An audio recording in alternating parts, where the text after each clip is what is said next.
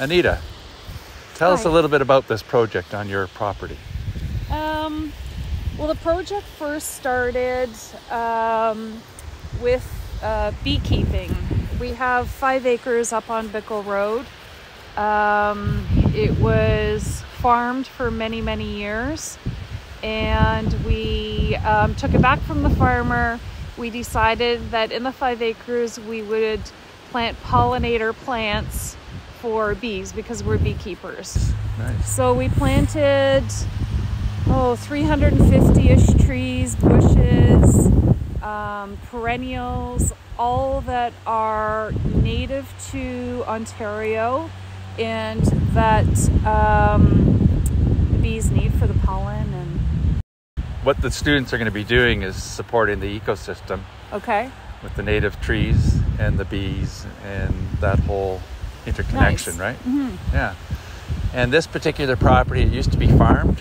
This section, this 5 acres that we're standing on here, which is right by the river, so Canny Road 10 and basically Ganaraska River, same thing. It was farmed for many, many years, and we've taken it back. In this area, they prefer to have their toes wet, and at the other corner, closer to the river, it's more dry, so those trees prefer to have their toes dry. And then you mentioned some other wildlife that the students might be interested in observing if they're quiet. Absolutely. So the salmon are still spawning, so that they're really fun to watch. It's coming to an end, and I guess with a little bit of rain that we have, a lot of the carcasses are going to go back down the river. But we also have a family of 8 bald eagles, and we only know that there's 8 because we've seen them all at one time. Because when you see one and you see it often, you don't know if it's the same one or if you've seen many. So we have seen 8 all at one time. We have the blue herons, we have the cranes. It is an amazing spot along the river. Where we're walking now, we have a swamp area. So trees don't grow here, bushes don't grow here. Really, it's just a lot of weeds. And then we have a grass that Pam really liked because it's a grass that filters. And so the water is also coming from the street. So in the wintertime, who knows what they're spreading on there for ice and snow. Yeah. So she was worried that the water from the road would contaminate the river. Yeah. But she loved the idea of these grasses, and it's quite a distance to the river. I haven't walked it out, so I don't know how far it is. But she was happy and felt good that there was no contaminants from the road going into the river. We had a huge problem with mosquitoes when we first moved here. And this is very swampy, but years and years ago, they rerouted the river and built a mill. So that old riverbed is still up here, and that's what's getting swampy. So we have made a path for the water rather than it being so flat that it was, wet and swampy over, say, 10 feet. We narrowed it down to 2 feet. So the water follows that, so there's so much less mosquito problems now. This is swampy as well, but because of the grass and everything, we don't really feel that it's as bad. Whereas on the other side of the berm, or whatever you want to call it, it was green algae. It was not good. Yeah. The other question I have is, with this Great Lakes Local Action Grant program that we're using to plant the 900 trees in riparian zones, we want the students to learn about invasive species. So have you looked at any invasive species on your property and what you might be able to do to manage the invasive species like buckthorn or Well, it's funny that you would mention that, because when we bought this property, our goal was to eliminate all of it. Okay. And then we just realized how much of it there was. Right. And we have a lot of very old apple trees on the property. And it seems that the buckthorn is all growing underneath the apple trees. Like there's babies, there's many different, ages of buckthorn. It's almost as if the birds eat the berries, sit in the apple tree, poop the seeds out, and then all of these little buckthorns grow. So the Ganaraska region is unique for what reason? The Ganaraska River is extremely shallow. And with it being shallow, you are not able to have a boat with a motor.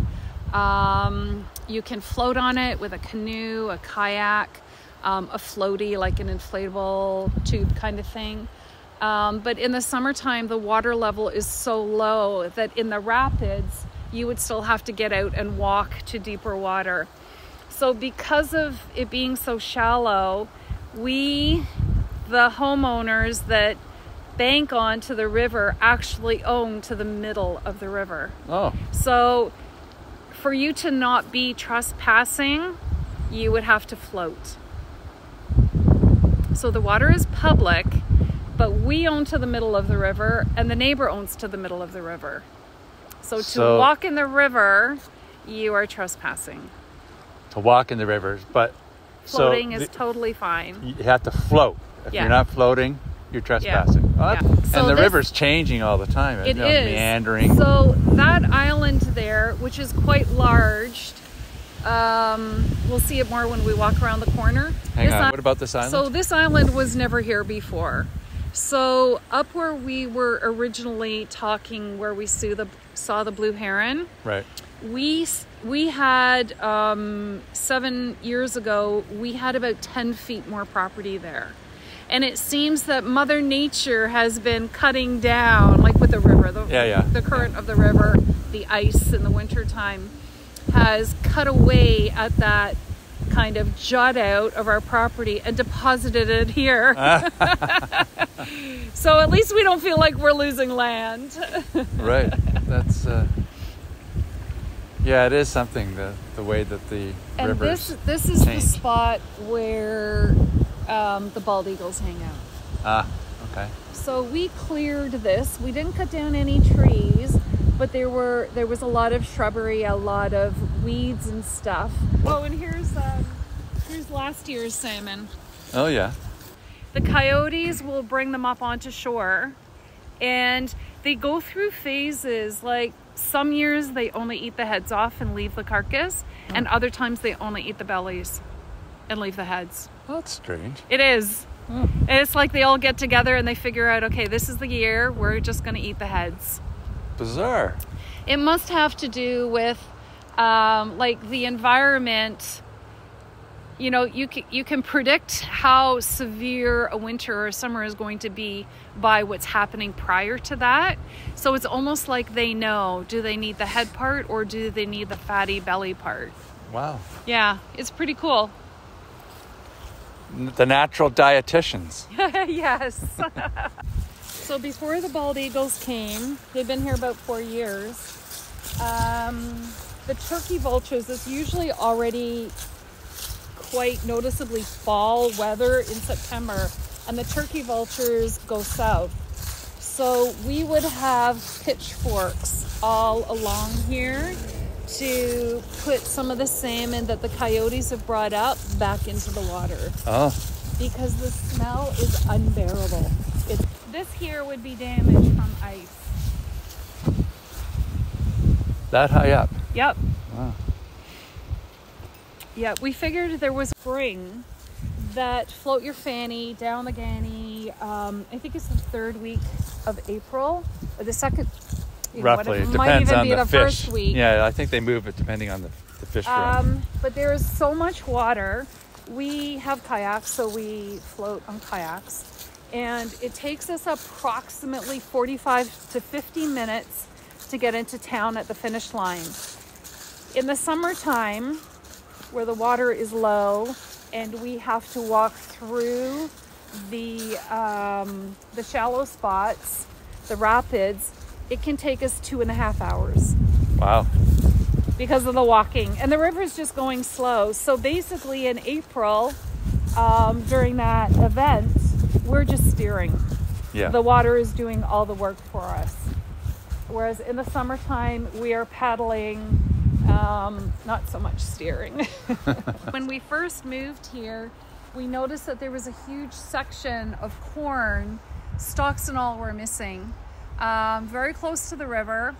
And that's where the trees are being planted, that area right there. Right. And it took us a while to figure out that there was a beaver living in the river who would come up and chop down, like with his little teeth, chew down a corn stalk and drag it into something that looked very similar to this. And he just slid down. Like you could see where he was sliding. It was super cool. Now, what we've noticed since then, the beaver has never been a problem here, like where our property is. We've heard of neighbors complaining about them, and it could be that our river is wider here or just moving more quickly. I'm not really sure, but we will often have a fire at where we first were talking. Yeah. And, you know, we'll be entertaining, having a good time, and the beaver doesn't even care that we're there. He's just a little man on a mission, and he's swimming. It's pretty cool. Yeah. But we have also, and beavers have a very identifiable trail in the snow. So they drag their tail, but their paws come beyond the tail. So you can see the paw prints, and then where the tail has gone over it. Right. And the otters, well, their tail is different, but they slide.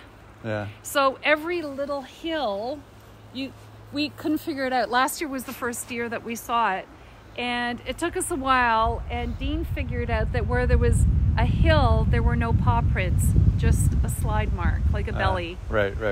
It was super cool. It's nice to know that we have those kinds of animals living so close, and that we get to see them and enjoy them. And it's interesting, beavers can, busy beaver. Yes. And drag their tails. Yes. We have an area coming up where obviously beavers had done some damage, but you can tell by the stumps that it was a very long time ago. Like there's a couple of them I can see here already. So the beavers, yeah. This is just a little raccoons. trail to get to the field.